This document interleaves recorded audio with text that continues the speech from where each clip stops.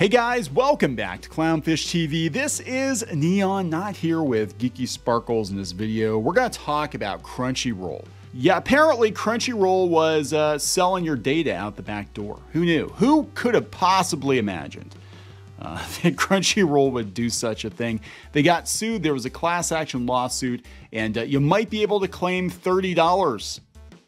$30, that's what your data is worth. They were sharing your data with places like Facebook, you know, and that's what all these websites are right now. They're data mining sites. Same with Rooster Teeth. We did the video yesterday talking about how Rooster Teeth was definitely dying. They were pulling a lot of their content off of YouTube, and they were pushing people to their website. And you go to their website, and anytime you try to click on a video, they want your email address.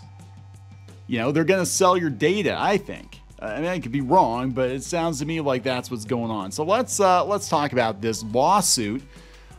Before we get into it any further, please subscribe for more pop culture news, views, and rants, guys.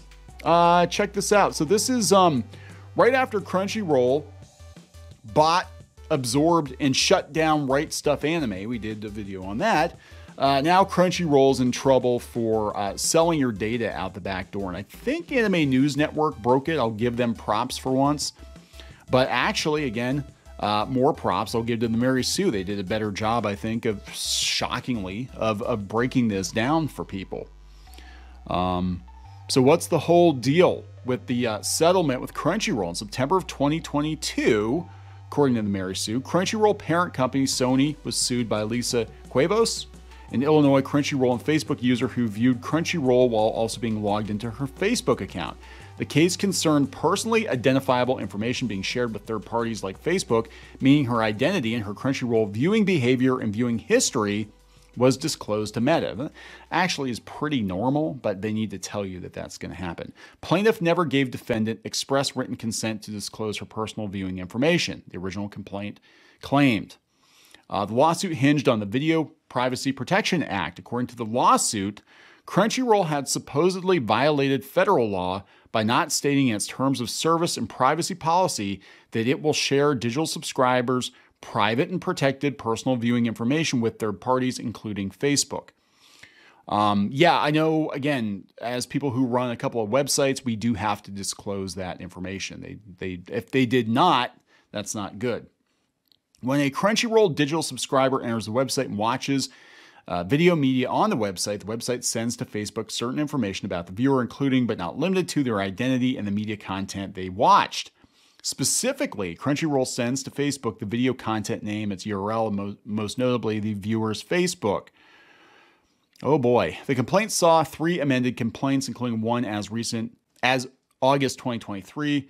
By the second, 2 plaintiffs replaced Cuevas, and alleged similar experiences while using Crunchyroll. In the final amended complaint, the lawsuit stressed that Crunchyroll did not divulge that it would also share the plaintiff's personal viewing information with Google and Adobe, among other third parties. Crunchyroll monetized its database by disclosing its digital subscribers' personal viewing information to third parties in a manner allowing it to make a direct connection without the consent of its digital subscribers and to the detriment of their legally protected privacy rights. Critically, the personal viewing information defendant discloses to unauthorized third parties allows third parties to build from scratch or cross-reference and add to the data it already has in their own detailed profiles for its own users. So if you're all into furry kink, and if you're on Crunchyroll watching some furry stuff, you know, whatever they have out there, or redo of Healer. Is that on Crunchyroll? I don't know. Watching some stuff, and then it's like, oh, hey, look, you're on Facebook with grandma, and here's an ad for some lewd anime stuff because of your viewing habits. Yeah. Under the VPPA, which is a Privacy Act, videotape service provider must have informed written consent from users before giving a third party access to personally identifying information. How do you get your money from Crunchyroll? How do you get your money from Crunchyroll? Kroll offers settlement administration via an official website for the settlement. In short, you can use the platform, Kroll's platform, to file your claim and get your cash. Hurry, hurry, hurry. According to a settlement notice provided on the website, a settlement claim is open to any U.S. user who, from September 8th, 2020 to September 20th, 2023, was a registered user of Crunchyroll. Persons included in the settlement will be eligible to receive a pro rata, meaning equal, portion of the settlement fund, which is about $30. It could be a little bit more, a little bit less. So for like a couple of months of Crunchyroll, we'll give you a couple. We sold your information out the back door, but you know, we'll give you a couple months free of our website. So there you go. Yeah, ironically, you can use your settlement to pay for Crunchyroll, and you can collect your settlement payment via PayPal or Venmo. Now, it doesn't sound like a lot, but how many subscribers does Crunchyroll have, and how many millions of dollars could this potentially be?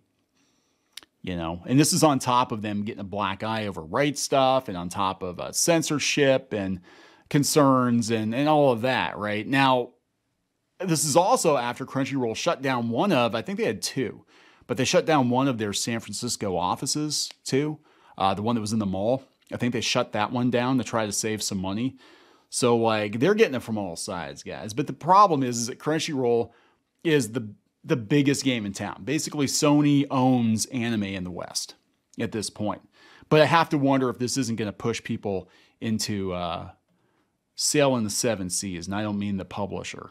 So let's see what's going on in the Anime News Network forums, which look like they were built in 1999.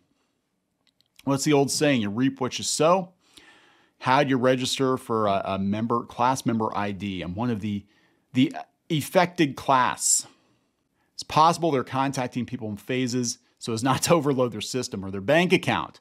I've been a paying member since they went legit, however many years ago, and I didn't get an email either. That's the thing. Yeah, people forget Crunchyroll started out as a pirate site, right? So yeah, the settlement fund is $16 million. $30 implies that 500,000 U.S. registered users is the maximum that can be reached for $30. And that it's on you to go to the website and claim your $30. But it's not going to help their image any, right? Crazy how people are shocked about this class action lawsuit against Crunchyroll. I mean, who would have guessed? Who would have guessed? Why did I just find out about the Crunchyroll lawsuit from my mail? Because they kept it under wraps, guys. They did. Imagine Crunchyroll not giving enough of a damn about music series, even sub it in English. Guess that lawsuit really effed them up. What? Crunchyroll got a lawsuit? What? I want money, but I don't want to get scammed. Crunchyroll users when the $30 paycheck comes in because of the class action lawsuit. So yeah, it's pretty much everybody who's subscribed to Crunchyroll over the last couple of years. Get free money from Crunchyroll, guys. Yeah, it was really kept undercover, wasn't it? They didn't really say much about it until it came out that they settled. And they probably settled because they didn't want to drag it out in court. And they probably did violate the terms. I mean, they're very, very weird on websites now. You really have to disclose like everything. Every place that this data could wind up, you have to disclose it. Just because laws, you know, and then they have the GDPR stuff. And it's very, very hard to run a website now because of all these laws, you know. And yeah, I don't know, guys. I mean, $16 million is probably not a whole lot of money to Crunchyroll, but they're shutting things down, shutting down their offices to save money. So it's going to sting a little bit for sure. I'm going to wrap this up. Please subscribe for more pop culture news, views, and rants, guys. We'll talk later.